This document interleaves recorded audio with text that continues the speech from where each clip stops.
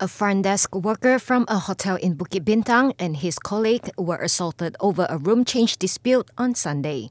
The victim was on duty at 4 a.m. when he received a room change request from a customer who claimed his room was dirty and there were alcoholic beverages bottles all over the floor.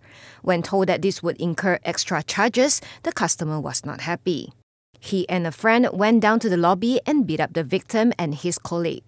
Dang Wangi OCPD Assistant Commissioner Muhammad Fahmi Visuvanathan Abdullah said they are tracking down the suspects. The case will be investigated for causing hurt and committing mischief.